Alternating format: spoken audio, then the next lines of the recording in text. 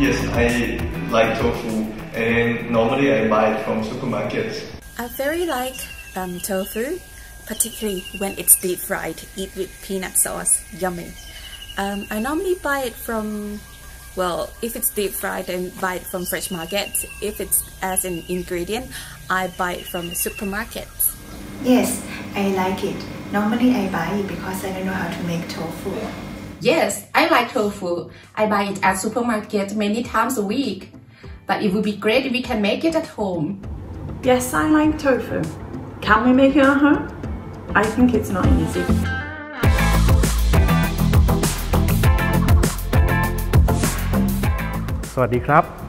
Hi everyone. As you probably know that tofu is the most popular healthy food product derived from soybean. It has long been consumed since ancient time. It is simply made with a simple ingredient and equipment that is available in your home kitchen. In this video, I'm going to show you how to make a tofu and how to control its quality. If you are a tofu lover, so I think this video will make your life easier. Let's go ahead and start making some fresh tofu. These are the ingredients for tofu making. Today I have water, I have soybean and 2 coagulants, which is the most important ingredients that can transform liquid soy milk to a firm tofu. First step, let's make some fresh soy milk. Starting with the quality of soybean, so it should look very uniform without any spot or discoloration. They shouldn't have a much smell. The older one could go rancid and it might reduce the quality of your tofu. Then soak 1 cup of soybean with 5 cups of water.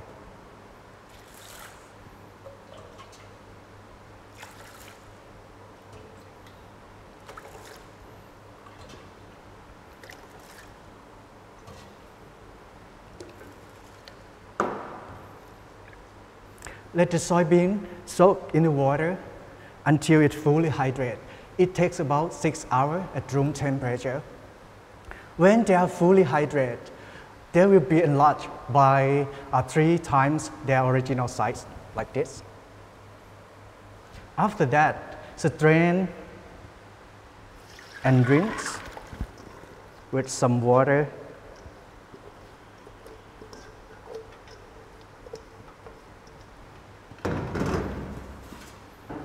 Like this, to remove some impurities.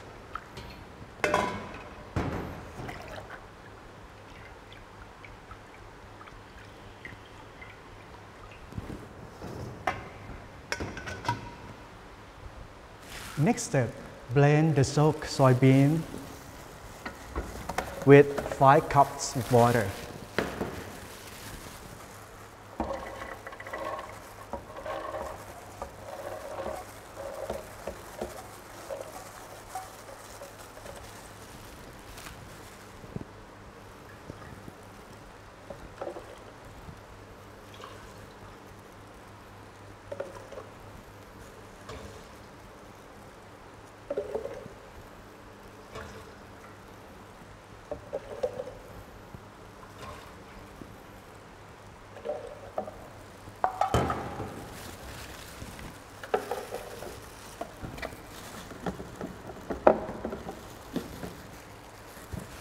Start blending up for 2 minutes.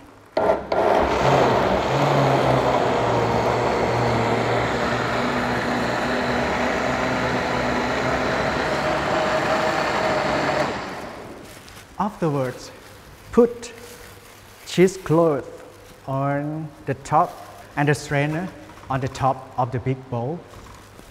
Then gently pour the mixture onto this.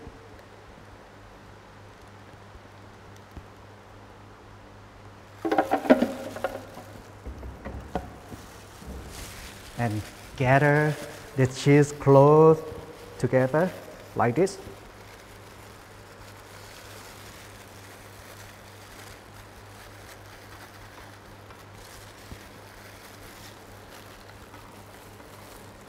and start squeezing. But be careful you don't squeeze too hard, or you will break the back and the pulp will get into the soy milk. Once you have a raw soy milk, transfer to a big pot to cook it.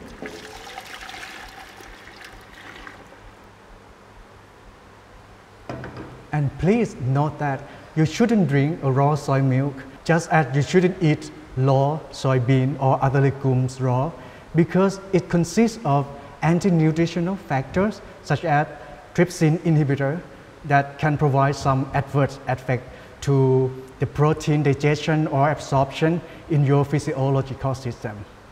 So what we want to do is to bring it to a boil with a medium flame for 5 minutes. I'm bringing it to a boil with a medium flame. I will let it boil for 5 minutes with keep stirring. Because in this soy milk, it has a very high protein content. It will actually settle on the bottom of the pot. It can burn. This process also denatures some pathogens and denatures the protein inside the soy milk.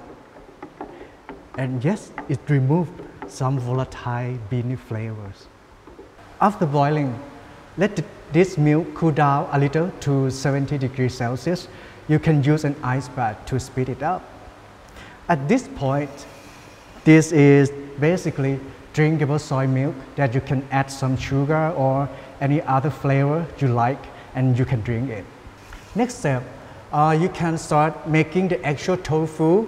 I'm going to make a protein curd by adding these two coagulants, which are calcium sulfate and vinegar.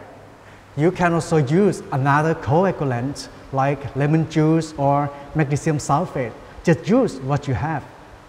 I'm gonna separate this milk into 2 portions.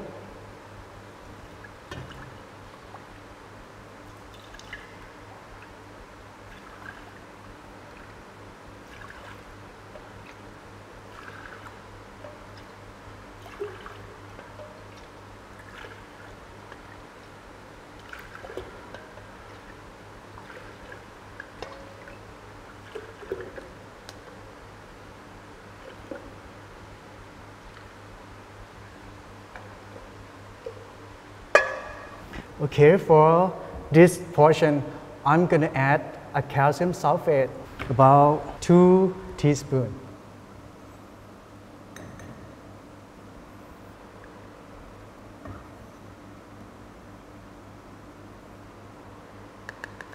Before you adding into the soy milk, you have to dissolve it in some water. Approximately 1 tablespoon.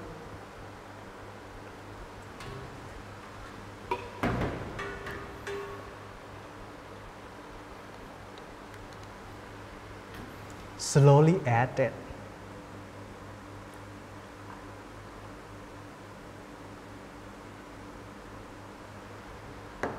And gently stir.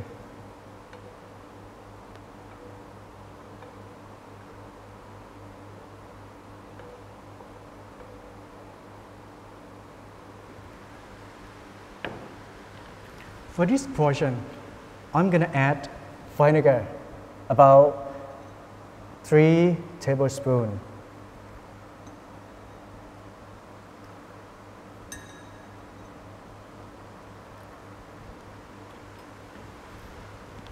Gently stir again.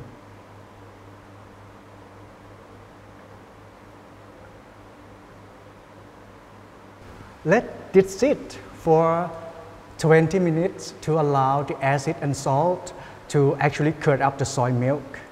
The coagulation process is the most important step in the tofu making.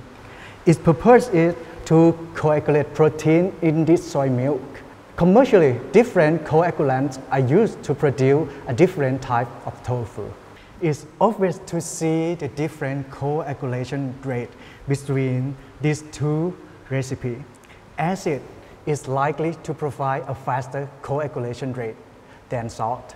Of course, we will eventually see how it affects to the firmness of tofu. At this point, you guys can see the curd from this recipe. For this one, with salt, the curd are fully formed like this. So we can go ahead and pour it on the mold and press some weight on it to form a tofu chunk. The first step, you have to put the cheesecloth over the mold like this, and then slowly pour the curd onto this.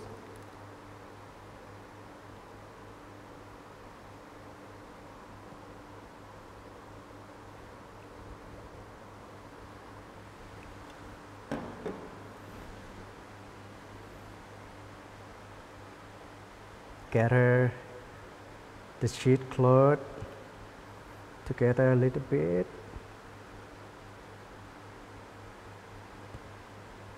And then cover this up like this.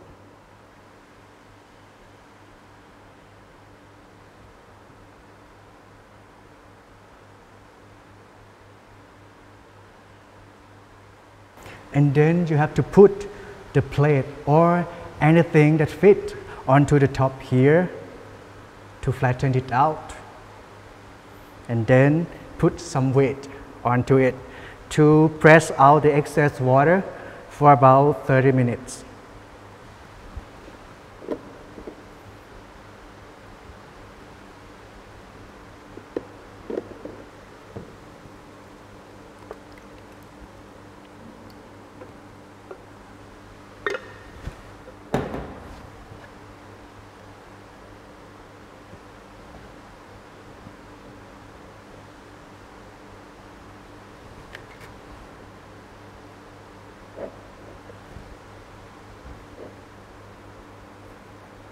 Please note that the weight during pressing the tofu also affects to the firmness. The heavier thing you use, the firmer the texture you get. Okay, this has been pressing for a good 30 minutes, and you guys can observe our tofu, how it looks like.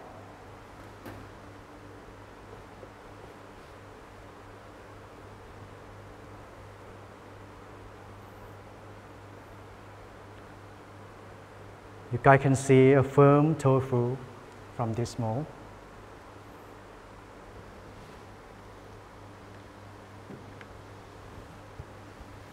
And this one from vinegar.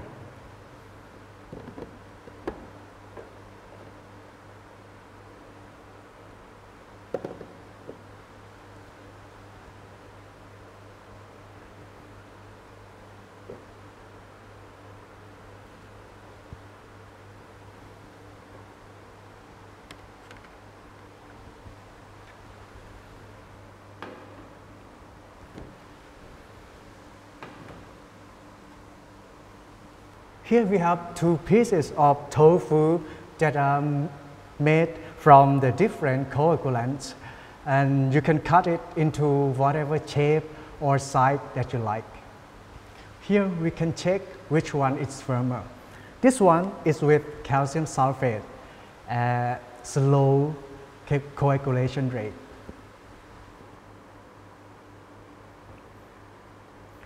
It's like a medium firm tofu. The texture is a little bit soft, like this. And this one with the vinegar, a faster coagulation rate. It seems like we have a very firm tofu here.